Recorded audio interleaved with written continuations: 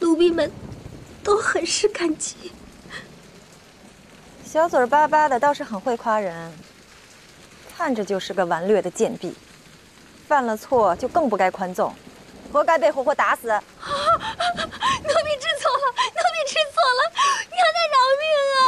这宫里没有犯了一点错就平白打死人的规矩。你叫什么名字？奴婢叫魏艳婉。家里做什么的？阿妈清太曾任内管理，但阿妈犯了事，已经不在了。燕婉，妖里妖气的名字。既然你那么喜欢贤妃，就叫莺儿吧，樱花的樱。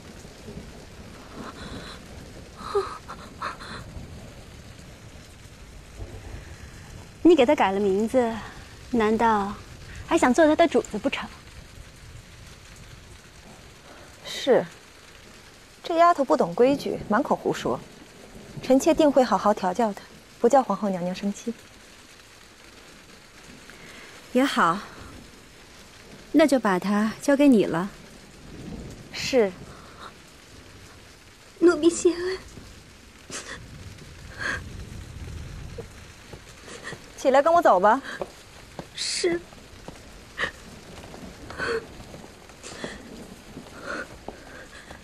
待会儿把这剥好的莲子和核桃熬成羹汤，送去养心殿，皇上喜欢喝。您要得到皇上的欢心容意，皇上得到您的心呢，可不知道该怎么着了呢。我的心从没变过，属于世子。珠儿，见了嘉妃娘娘还不跪下！奴婢莺儿，请嘉妃娘娘儿。你倒是乖觉，知道本宫为什么叫你莺儿吗？奴婢愚昧，奴婢不知。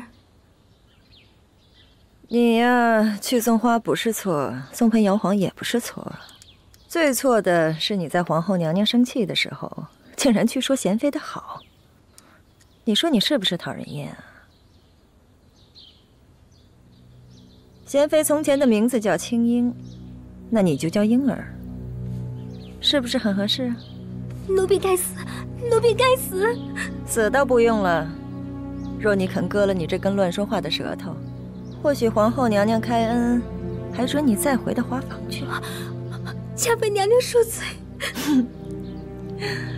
知道你舍不得，本宫也舍不得。你要是不会说话，本宫还怎么得气儿呢？莺儿，以后你便是启祥宫的人了，给我好好的伺候住。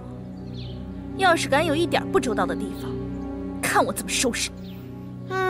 今儿这香点的好，是酥荷香吧？是，主回宫前半个时辰便点上了。这香闻着倒是好，就是放得远了点儿。莺儿，去把那边那个小香炉捧到本宫身前来。是。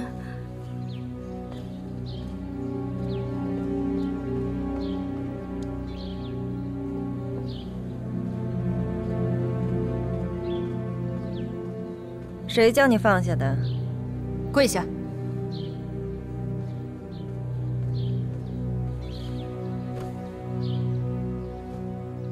捧高点儿。是。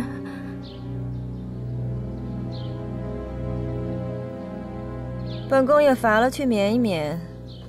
记着，以后莺儿就这么伺候着。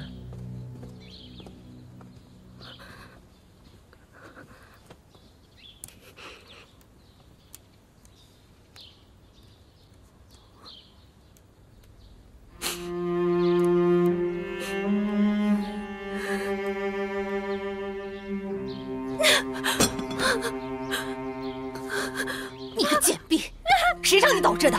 谁让你放下的？快点！你还敢哭？赶紧给我举起来！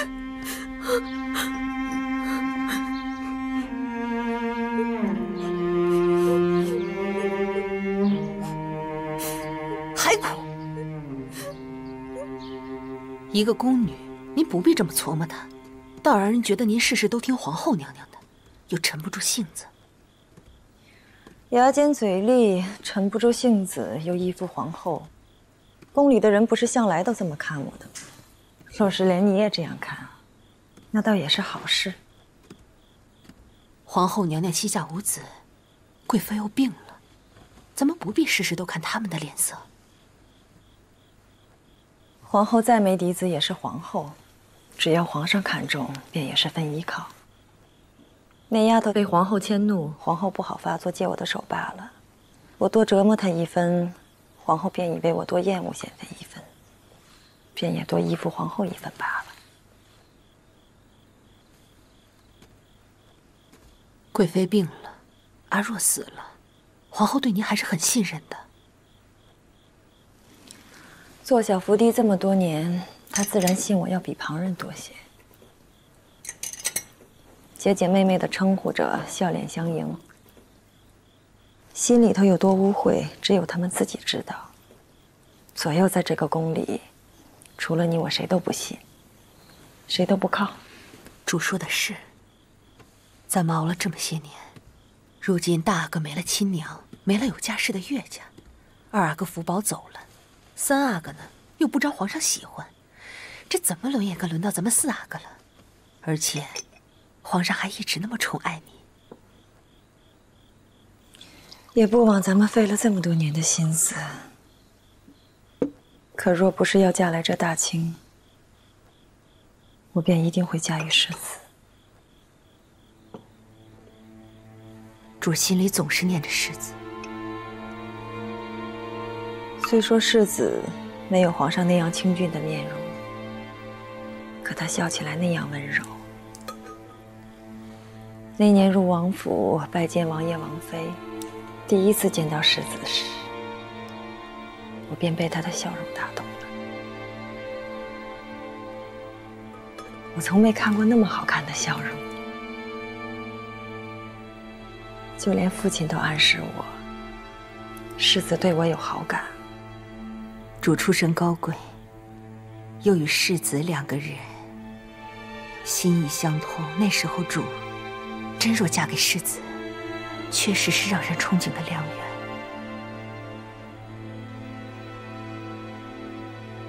可没过多久，我便接到要嫁与大清，成为王府格格的旨意。更没想到，那旨意世子也同意。我疯了一样跑到他的面前，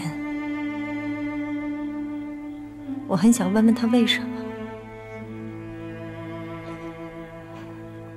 难道一切都是我自作多情吗？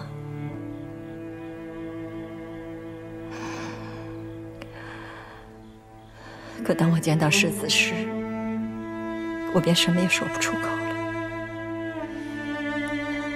世子一定跟主一样难过。他说我的美丽，他终究没办法留在他身边。如果我能够在这里绽放，也许也是他的荣光。我不想看到他难过，我想看到他笑，就像我第一次看到他时那样。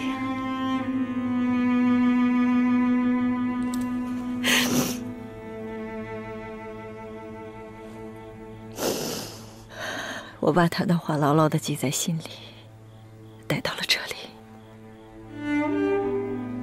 这是临行时世子送我的平安手串。每当我看到这个手串，就好像是他陪我在这遥远的深沟一样。主的心志，奴婢都明白。奴婢会尽力辅佐主，